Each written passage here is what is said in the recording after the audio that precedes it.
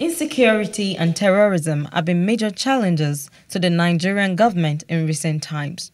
But the recent killings in a village in Wase Plateau State and that of the Guma local government and Churchy community in Tarka in Benue State have elicited grave reactions from federal lawmakers in the Green Chamber, following motions brought by Honorable Yusuf Gagdi from Plateau and Bem Nzondo from Benue State.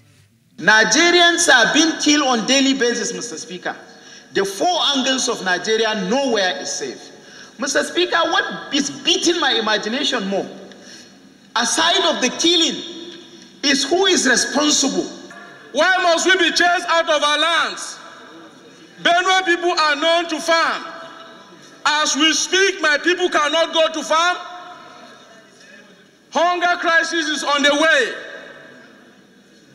What again do we need to do? My governor has always been crying. The legislators from Benue have always been crying. Our senators are crying. Everybody in Benue is crying. What more does Benue need to do? We need to survive. The executive headed by Mr. President must know that Benue, our lives matter. Even when we raise the motion, it's sufficient for the security to act. But they are adamant. Among the people that were arrested at the local committee who are their own informants and collaborators, one was communicating with them from the detention camp, communicating to the community, and assuring people that was going to go out. And at the end of the day, he got out. When he got out, his wife was arrested with drugs. I don't know how to explain. The federal lawmakers call for the resignations of the National Security Advisor for his failure to detect these several killings before they are carried out.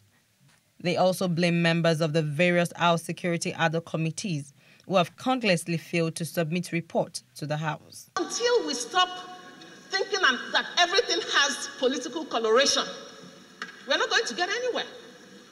Because we have very well-trained personnel, security personnel. Why is the terrorists?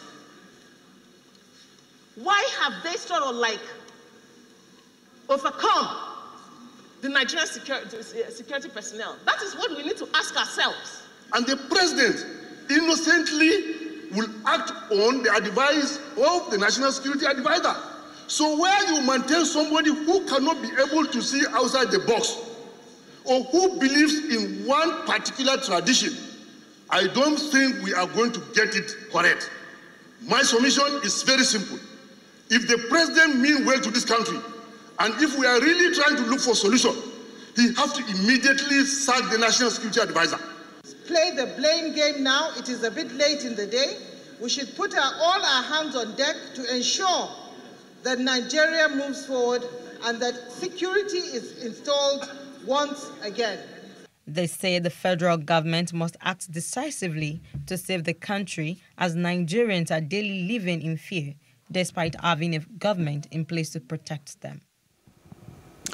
Let's do the breakfast on Plus TV Africa. We have Yahuza Getso, who joins the conversation this morning as we look on the attacks on Nigerian communities with the recent one in Plateau, amongst other communities in other states. It's no longer news. Yahuza Getso, it's good to have you join us this morning. Yeah, good morning. How are you? Right. So you have these lawmakers sounding very helpless. I mean, it looks like they have done all they can do, and they're rather asking that there be sack of the NSA chief. Also, on the other hand, you have the federal government saying that they are going to unveil those who are behind these attacks, that of the Plateau State and also that of the Kaduna attack. But I'd like to ask you, what does this really mean for us, and what do you make of all of this? Where do we go from here? Because looking at that report and watching these lawmakers, it feels like it's a helpless situation. Well, thank you very much for the listeners and viewers. But I want to tell you that the members of the National Assembly or the Green Chamber are not really serious, and they are not sincere, and they are not honest.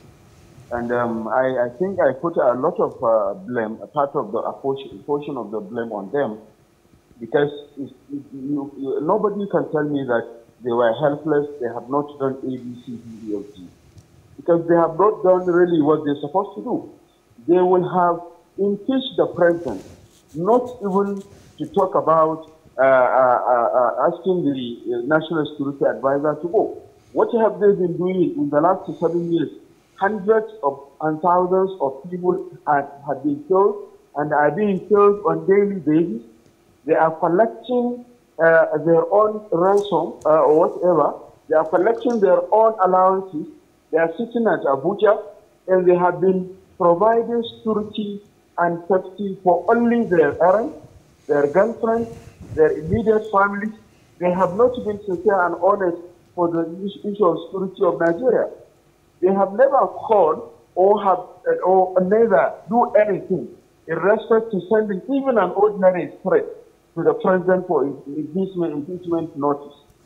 They are not sincere, they are not honest. When we look at the part of the federal government saying that they are going to unveil those behind the attack, do you even have government in Nigeria? That's my question. Because in a situation where people are being killed on daily basis, you have a lot of ungoverned places, you have a lot of ungoverned spaces in the geographical territory. When you have a sovereign state and you still have a non-state actors doing what they want, doing it the way they want, doing it how they want, and they have the capacity and capability to kind of overpower the security, the formal security of the country, it is really a great shame and embarrassing. And that is an exhibition of incompetency of Buhari administration. I quite disagree with the federal government that they are going to unveil. This is the word they have been using in the last 7 years since they come into power. Nobody will trust them, nobody will listen to them, and no responsible person will agree with what federal government is saying. How many have they unveiled? Have they unveiled the killing in Sokoto where even a pregnant mother was born today? Have they unveiled killing in many parts of Zamfara and Benue State that happened before? Have they unveiled the many killings that happened in parts of the same Plateau State? What have they been doing in respect to the killings taking place in parts of Kaduna and part of Niger State and other parts of North Central State? And what have they been doing for a number of killings that have been taking place in the South, and South? This is unacceptable. This is unacceptable. And that is a show or exhibition of incompetency. And it clearly states that we don't have government in Nigeria. Because if we have a responsible government, even if we have the government, it's not a responsible government. It's not honest government. It's not sincere government.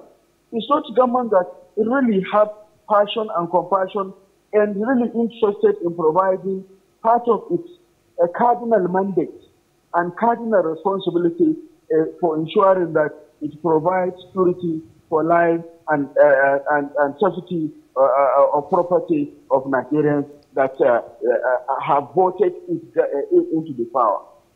Yahuza, you have said indeed a lot. You have actually talked about, the House of Reps. The members are not actually out of this particular issue because they are part of government. So for them calling for security, the NSA and other security chiefs to be sacked, I know some people might say that it does not actually sort out all the problem, but you have not just said that the government has failed us.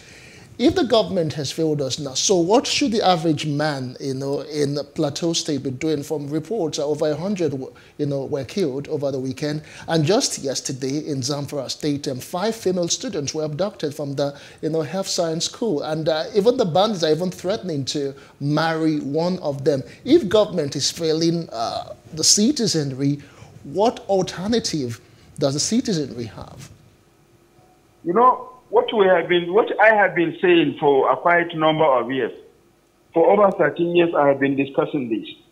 Not only even, and when Buhari government come into power, I have been talking about it, and I have been providing them free intelligence service. The bandits in Zamfara, the bandits in Sokoto, the bandits in Kaduna, the bandits in Niger, and those culprits who are committing these offenses in Plateau, Benue, and other places, they are known. Their locations are known. Their finances are known. This has been affirmed by the federal government itself. And this has been affirmed by many other principal officers of the government, including some of the governors, when you take National Ahmed Erufai and others. So if we have all this information, and the DSS, the military, the civil defense, the police, and so on and so forth, have been on ground doing what? So calling on the security chiefs to resign, for me, is uncalled for. That is not the way forward. The government knew the way forward. Let them fight. They should not that to ask them to resign. They should be sacked and dealt with accordingly. Because they know where these criminals are. They know who are these criminals. But they refuse to do what they need for. So people cannot just stay at Abuja and be given instructions anyhow. We have made it very clear that these bandits are known, their locations are known, their hideouts are known, if at all there is anywhere where you can hide. Where are the thick forests that a Nigerian military cannot go into and deal with these guys decisively? And what action have the government ever taken in respect to responding to the commanding officers, unit commanders, brigade commanders, platoon commanders, as well as other commanders that have been operating in respect to dealing with this situation over the years? We cannot be talking. This country is really in mess. It's really in mess.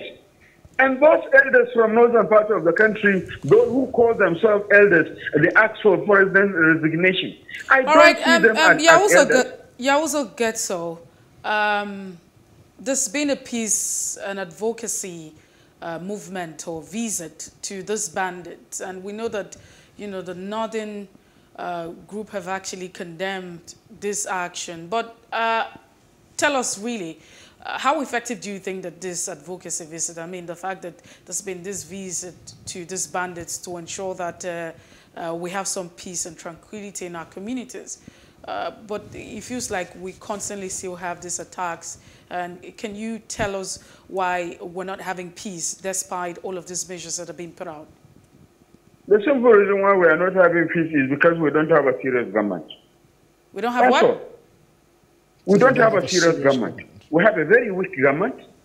We have a very incompetent government in power.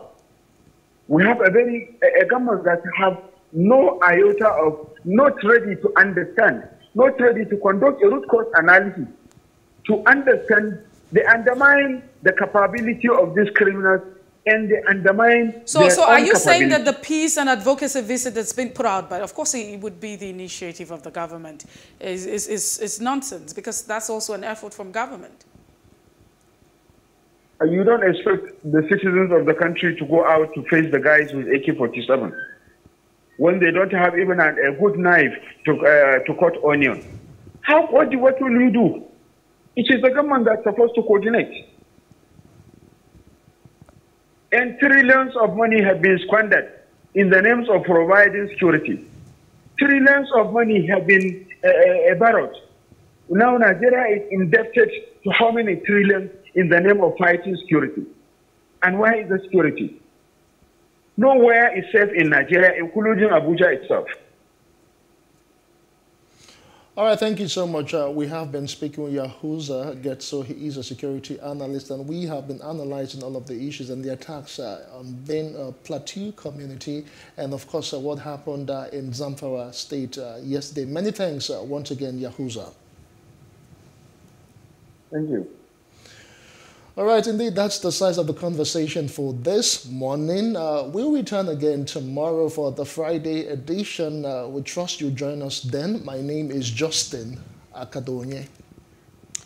All right, but just before then, what do you even think about the mass burial that happened? The mass burial, it is indeed sad for the government to be burying people all together in one grave. I just feel it is not something that should be happening right now. And those people, it's like they don't have families that could identify them or something.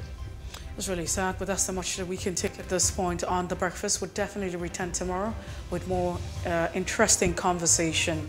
If you missed out on any part of it, it's okay to follow us on Facebook, Twitter, and Instagram, and do or subscribe to our YouTube channel. It's at Plus TV Africa and Plus TV Africa Lifestyle. Many thanks for watching. I am Messi Boko. Have a fantastic day.